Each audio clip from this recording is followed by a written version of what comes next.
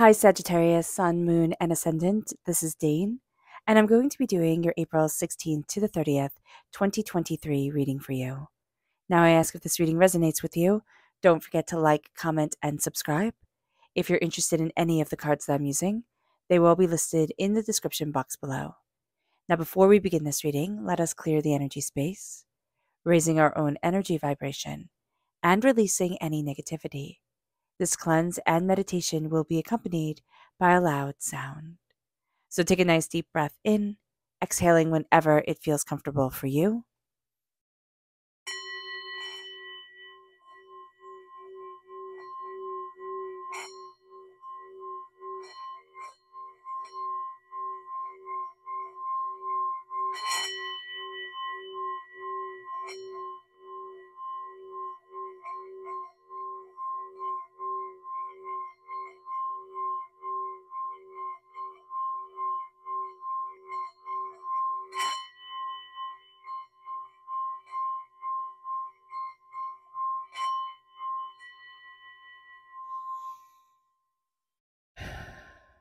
Releasing all negativity from the body like storm clouds, letting yourself feel calm, centered, and at peace as we enter into this safe and loving space.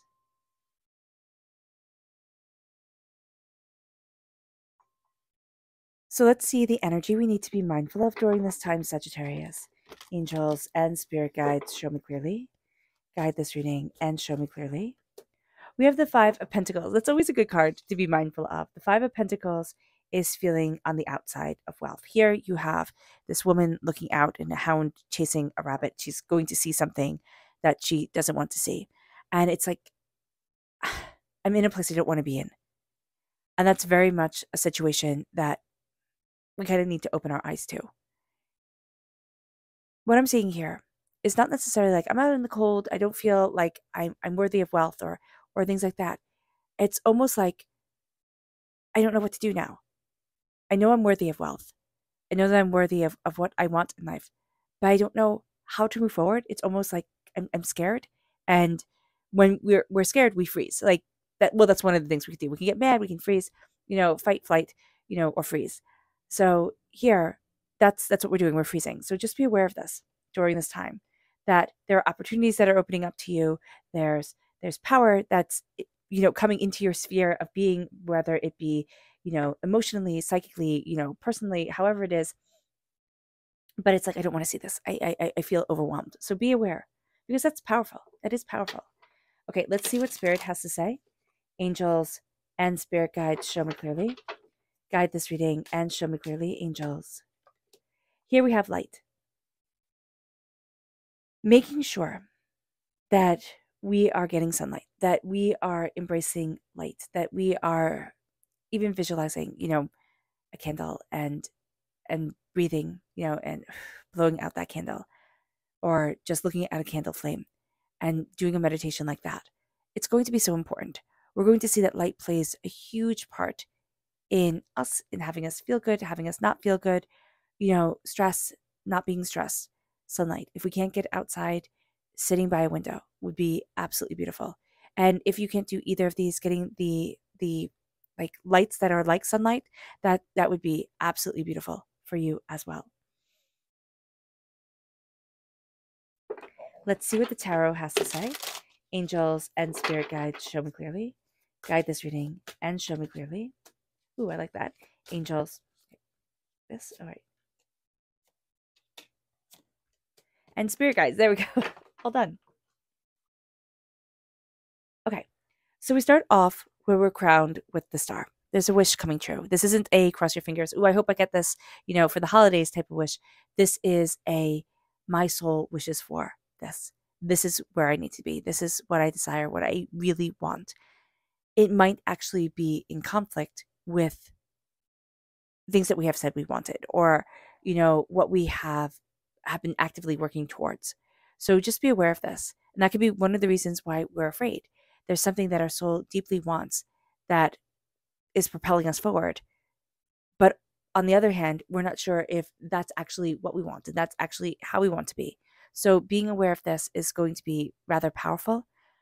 But there's also the sense of like, I need to follow the star. Like, I need to follow this light. It's going to really be about the light. It is. It's going to be about the light coming into our lives and illuminating things.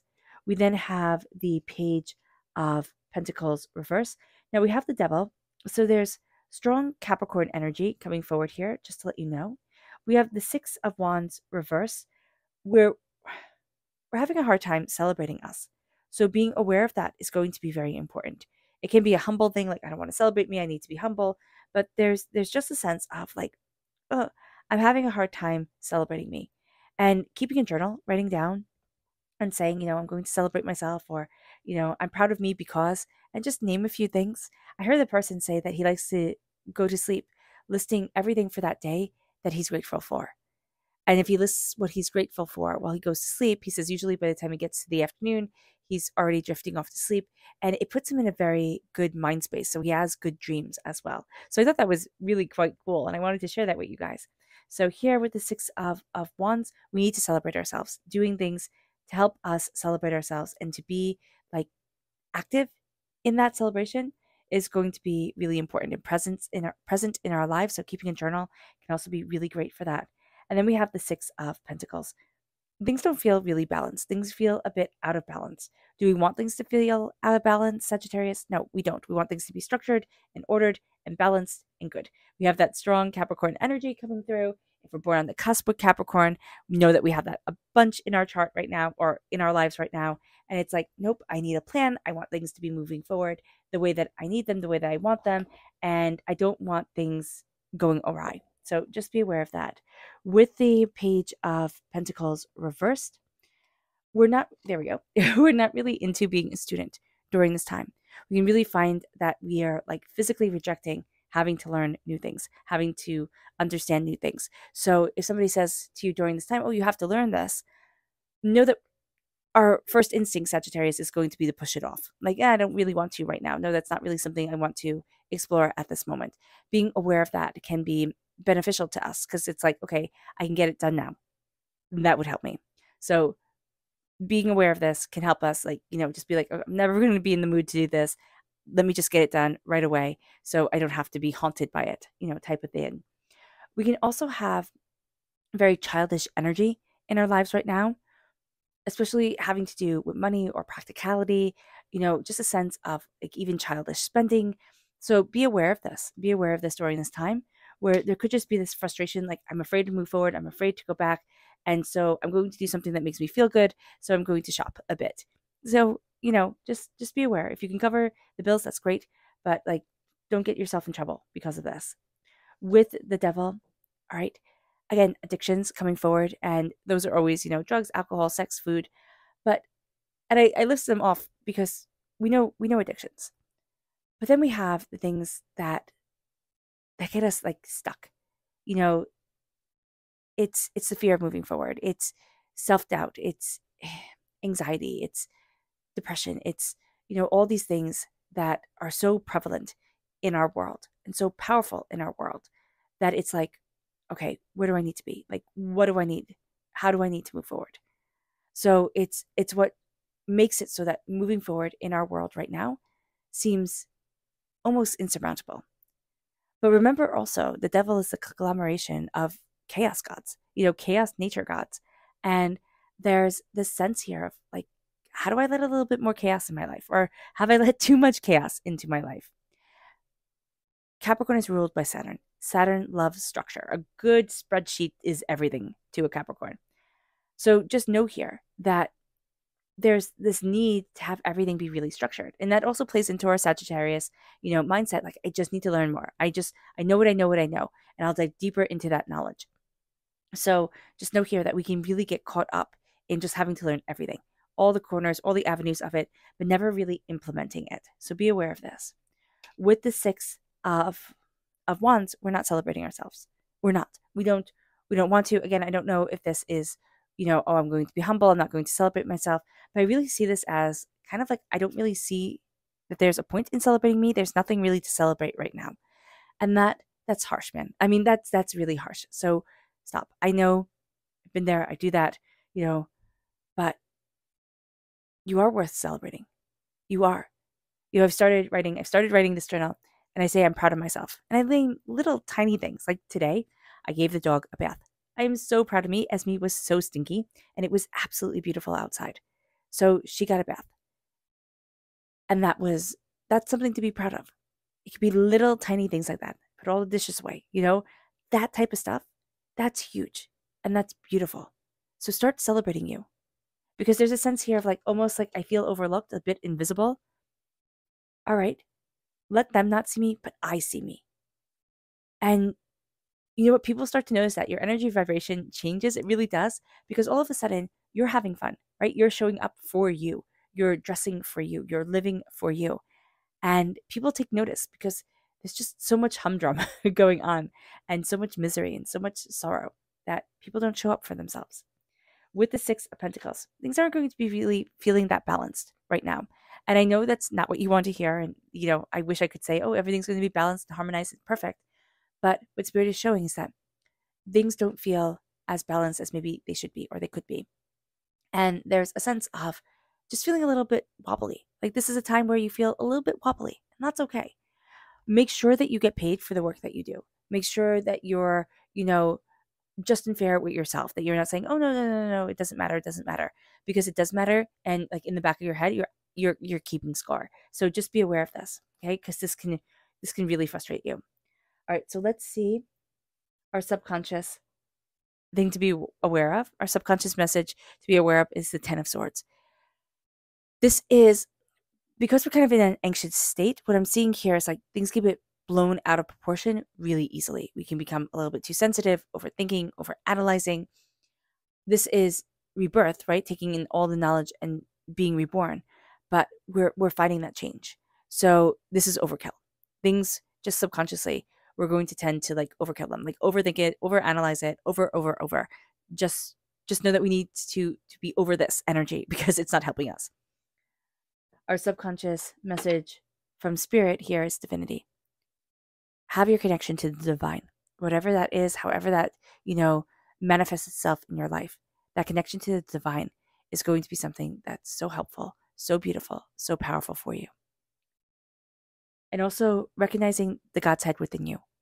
Seeing that spark of the divine within you is going to be important because you see that divinity within you, and then you start to see it within everybody else. Some people it's a little bit harder. Our subconscious message here from the tarot is the Queen of Swords. And the Queen of Swords is air sign energy, Gemini, Libra, Aquarius. But this is like, I know what I know. I've worked hard. I've gotten there and I've achieved. And you know what, Sagittarius, that's very us too. I've worked hard. I've gotten there. I achieved. I am cutting through the doubts and fears and negativity. But remember, the Queen of Swords is the only queen that holds a weapon. The swords are the only weapon within the tarot.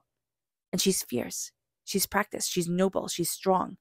And that might rub people the wrong way. And that's okay. But subconsciously, you fiercely know your strengths and what you want.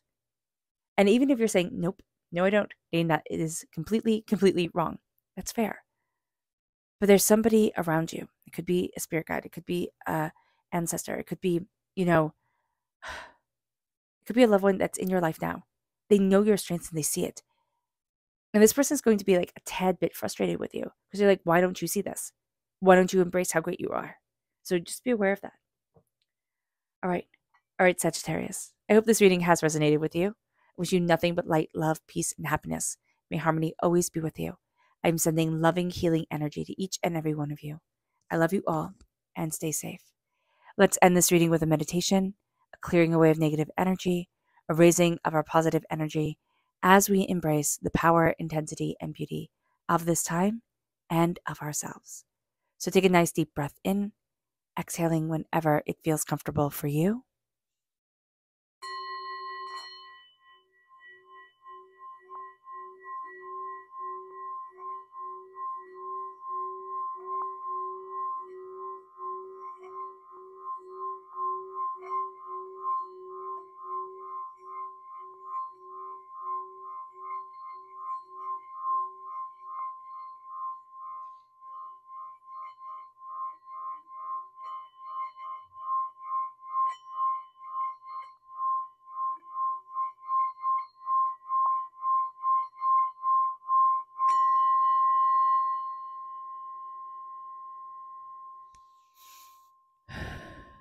Releasing all negativity from the body like storm clouds, letting yourself feel calm, centered, and at peace as we enter into, as we leave this safe and loving space. I wish you guys nothing but blessings and prosperity. May God bless you always. Bye.